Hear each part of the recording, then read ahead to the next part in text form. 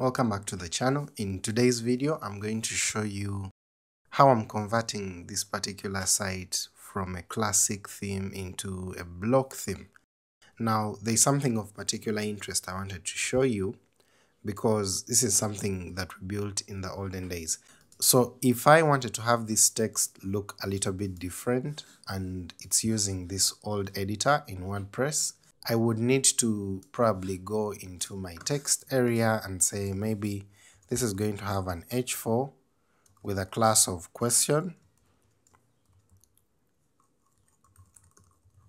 and then I'll close off, of course, the h4, hit save or update here, and once I reload here I would get this new change. And that is because I have this class styled up. The class of question is actually styled up here in my theme. Now, this becomes relatively harder for people who are not good with HTML and so on.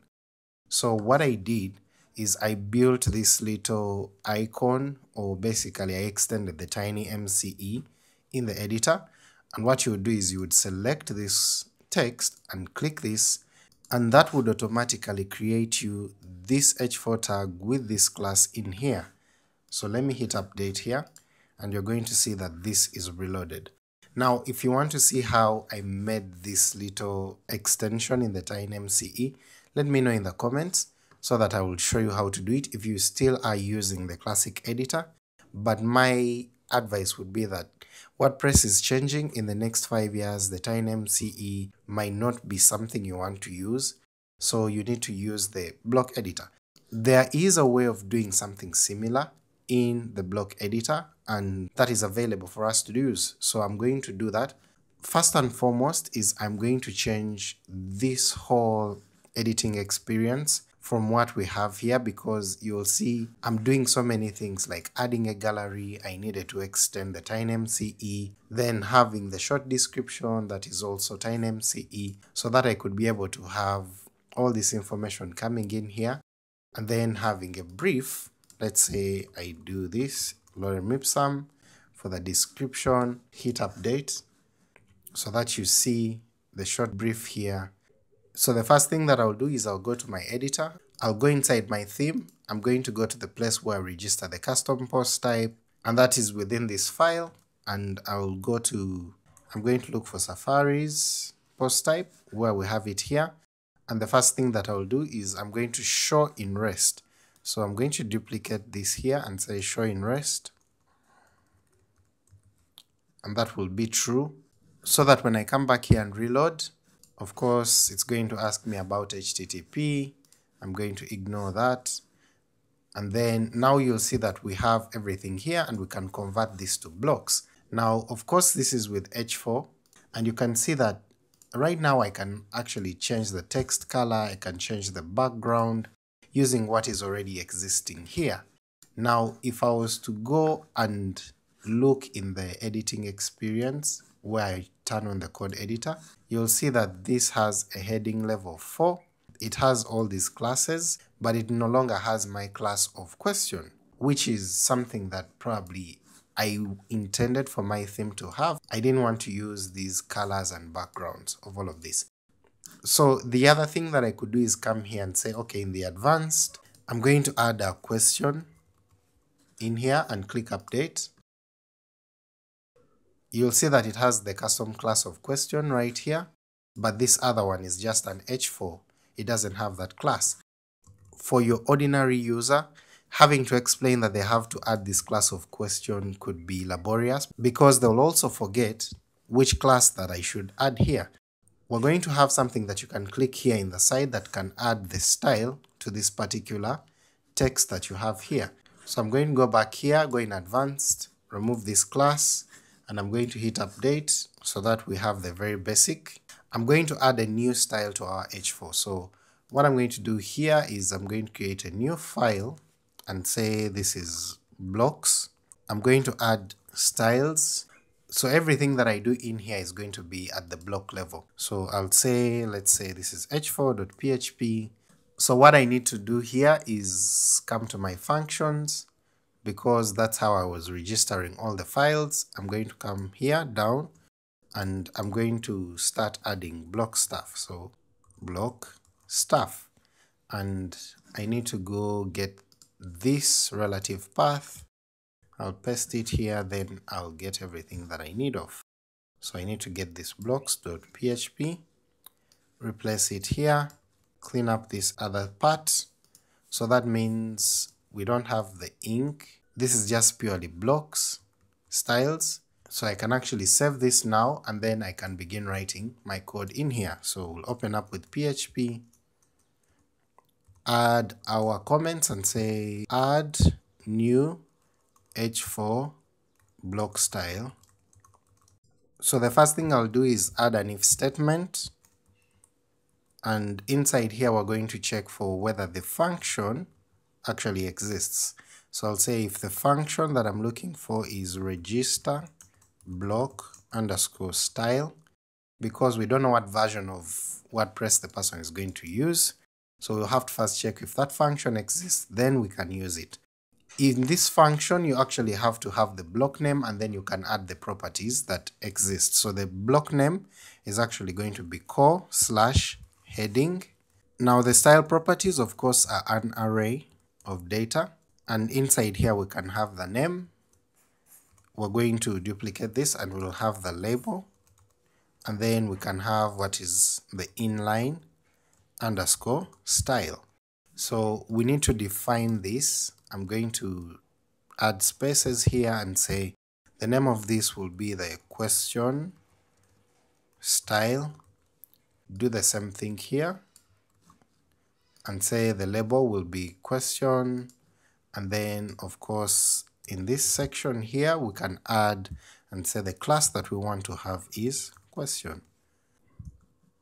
Now I'll save this. Let's come back to our editing experience. I'm going to reload this page. We seem to have an error, so let me go into my debug.log, and we see it tells us that the function register block styles was called. Block style must not contain any spaces.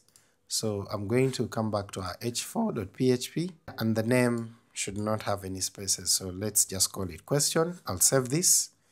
I'll come back here, reload. So if I select this now, you'll see here we have style, which is we have the default, then we have the question style. So if I click this question style, hit update, and come back here and reload, you'll see that now this has a class of isStyleQuestion. Now all we need to do is come back in here. I'm now going to wp enqueue style, and basically I'm going to have a new file that's going to enqueue our styles. So the first thing that I'll do is this will have a new Safaris blocks theme as the handle. We're going to add a new source and say we need to have a new file here, CSS. We'll call it blocks, and inside this blocks we're going to have, let's say, our h4.css, and this is going to have that is style dash question. And the reason this is uppercase is because in here we say the style name is question. Let me make this lowercase so that we can have this also as lowercase. Add a dot here at the end, and then of course add our brackets. So I've copied the styles from the previous file. And then the other thing we need to do is say, let's also modify the first child. We're going to append this to the nth child, and we just want to get the first item in here, then we can give it a padding of top 0. I'm going to save this now, and then of course I'll come back here and complete this and say we need to get the directory style.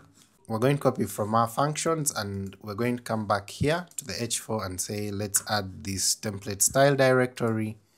Let's go to the CSS, in this case /CSS, then we'll go to blocks, then we'll get the h4. Change this to CSS, and then we'll add that it has no dependencies, and then we'll say the version, let's say, will be 1.0, and then we'll add also this for all media types. I'll hit save after adding the semicolon right here. Then I'll come back I'm going to reload this, and we see on reloading this we also have some errors, and converting this into a new theme is also going to give you issues, so you need to be able to have your debug on just to make sure everything is correct. So WP scripts and styles should not be registered on enqueued until the WPN scripts blah blah blah. This notice was triggered by the blocks theme handle. So instead of using a WP enqueue style scripts, I'm going to use something from the block editor itself. I'm going to look for the WordPress block editor assets enqueue, something like that. So I just need to look for, yes, this is it, enqueue block editor assets, and this is an action hook, and we have an example here of how to do this. So I'm going to add action. I'll just copy all of this, and then I'm going to come back here, paste it, and we have this action hook, which is get the block editor assets, and it's going to look for a function here, which is this. I'll just change this a bit to make it unique to my editing experience. I'm going to move our style in here because that's what we need to do. The only things that we can change from this section is we can say let's get the URI. Let me also copy the convention that they do have here. I'll cut this, put this here, and then I'm going to replace our block path from here and paste it here, so that I can also use this file time to make sure that we are having the right version of our file. That is looking neat. I just need to move this variable up here, and then once I do that, I can be able to comment this out and then go back and reload our page. So I'm going to come back here, reload this. You'll see we don't get that error showing up as the page is loading, so that means we can select this text, click question 1, and you'll see that even on the back end we are getting this style now showing up. So if I hit update here and then go on the front end, you're going to see that this is not changing, but if we go to inspect this, you'll see we have our isQuestionStyle class in here, and that is because this hook, the enqueue block editor assets, only does the back end enqueuing of the styles. However, if we remove this word editor and just have enqueue block assets, that means we can actually reload this and we'll see it on the front end, and if we reload this also on the back end, we should be able to have this kind of styling happening. So we have this new technique that will allow our people who are editing the site have the same experience both on the back end and the front end, and in a simple way that is memorable.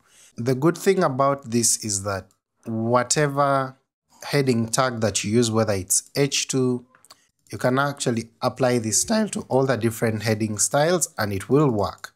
So this makes it easier depending on how you want to structure the markup. Whether it's H6, you can still give it that same style. So you can reuse the same style over the different headings. So if you enjoyed this video, don't forget to give it a thumbs up or subscribe to the channel. And if you want to see how I actually convert the whole site into a whole new block editing experience, then let me know inside the comments. Otherwise, enjoy whatever you're developing.